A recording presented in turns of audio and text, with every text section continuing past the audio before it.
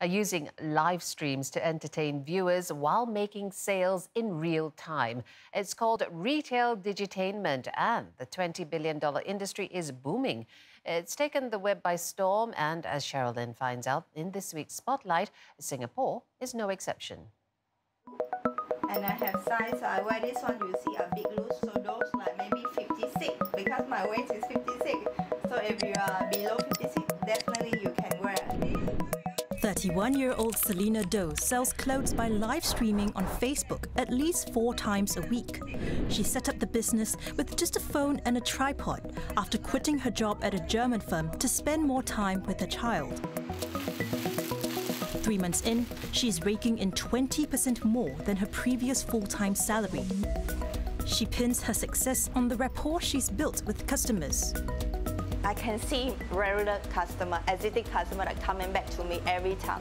Like when I'm not around, I never on live for a few days, they will text me, where have you been, where are you, why don't you do live and kind of thing. So I have a lot of friends now, which is my customer. And you know, not only they talking to me, they talking to each other.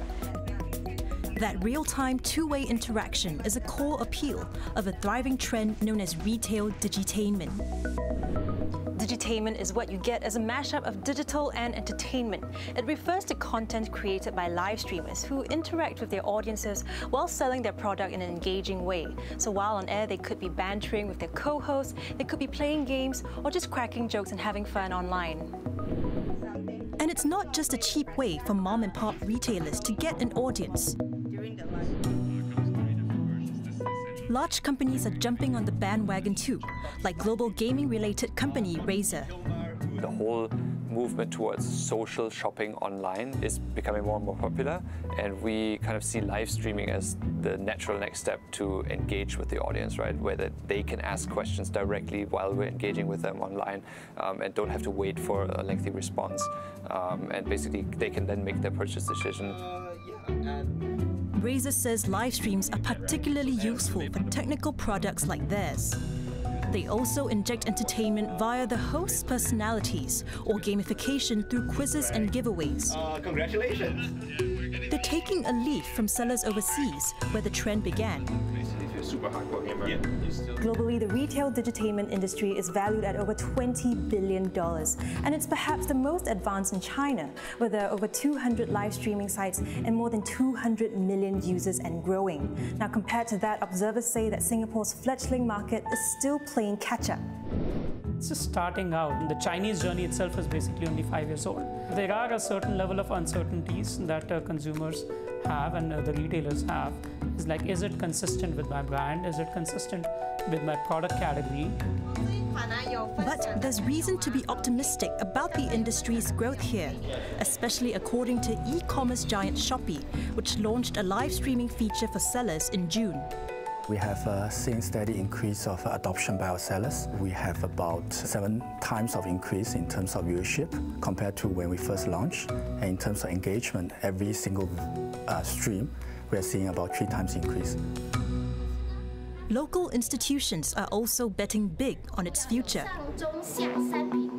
Nanyang Polytechnic's Singapore Institute of Retail Studies and the Singapore Media Academy have crafted specific programs and certifications for those looking to get into the industry. Singapore, we have now the infrastructure. We've also got high connectivity. We're going to have 5G networks. We've also got the cloud infrastructure to host a lot of videos.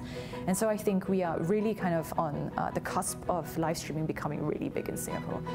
They'll teach technical skills like lighting and softer ones like storytelling.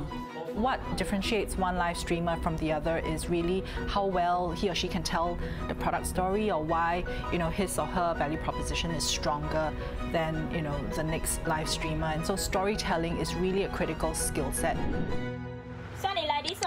But just because a retailer can go live doesn't mean it should. For one, experts say the tool won't fly for brands trying to portray themselves as premium. In addition, not everyone has the gift of the gab. Live streams must also consistently bring novelty, which can be hard to sustain in the long run. Small-time sellers know that struggle well. For a live streamer, we cannot every day showing the same design. Well, every day you have to add in at least 5 new designs. And above all, observers say brands must remember this. The bigger thing is not to assume that live streaming can replace the fundamentals. The fundamentals about the appropriate price point, the right kind of product assortment, the product quality.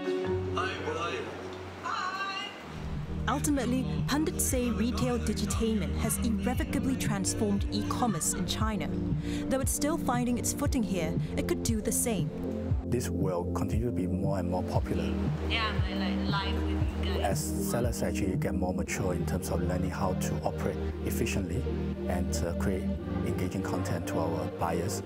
It will be the new norm. In a region that is home to 350 million people, mobile penetration rates are going to increase over the next decade. So really, you want to be at the forefront of all of this. And imagine how great that would be for Singapore retailers and like Singapore brands in general.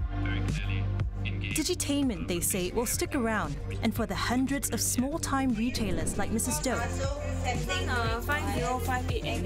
the good news is that they're ahead of the curve.